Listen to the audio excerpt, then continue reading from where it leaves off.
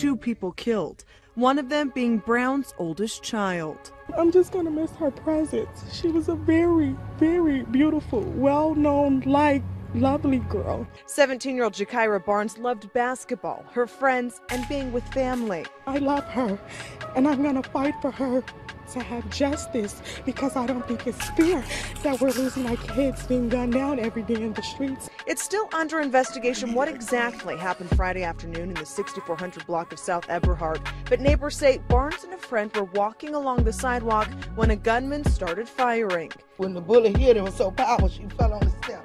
Residents who do not want to be identified say Barnes fought to live, but had been shot at least 9 times. If you owe me, then pay up. We got jocks with them lasers. Gakirah Barnes died last month in April. She was 17 years old. She was killed in the Woodlawn neighborhood in a shooting, and she was shot multiple times. And so the police thought that she was targeted, that she was assassinated, essentially. Her mom said she was You never did nothing.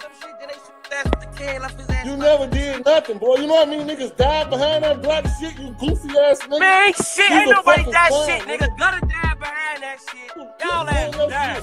Your sister, hey, look. My sister's blacking y'all ass. Your sister got did so dirty. Y'all living off the name that they created in the street. That bitch wasn't no assassin.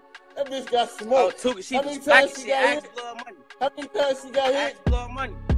Ask OD. How many times she got hit? Ask Rod. Ask Patrol. Ask Junior. Your ass a fucking goofy, I keep naming, folks. Shy, timid girl with her reputation on the street, which was a shooter or a hitter or an assassin. She was known to her rivals as somebody who was willing to shoot first, to ask questions later. It's all over the internet. In fact, on her own Twitter site, she called herself Taekwon Assassin. Taekwon was a friend of hers who was killed, and she vowed to avenge his death. So female shooters and gangs are super rare. However, the significance of this story is that girls are becoming more and more involved in gangs and in violence, but it's usually... You see what's going on? Read the comments. Brother number 12. Your ass number 12, boy. You doing all this shit for the internet. Hey, you Man, doing look, all this shit I for told the you, internet. folks, I'm just riding around Chicago right now for You's a bitch.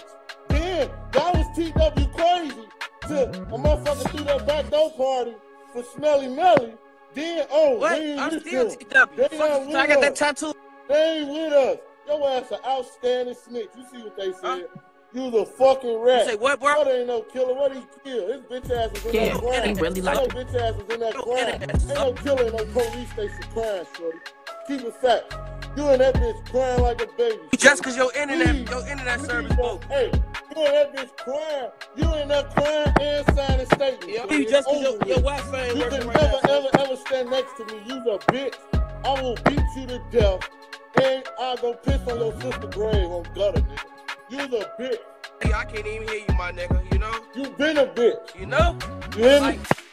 What have you done? I'm my challenger right now for like, I'm all through this bitch right now, my shit for like, and I'm by myself too. Man, you talking about you let a nigga pay? Unusual in that way. The estimates of how much damage she did varied depending on who you talked to. A high-level source I talked to said that a girl matching her description was a suspect in 3 to 5 shootings. One of those was a murder. I talked to other sources who are closer to the streets, and those people say that she was thought to have committed at least 15 shootings. Either way you cut it, it was not a one-time thing with her, according to these sources. Police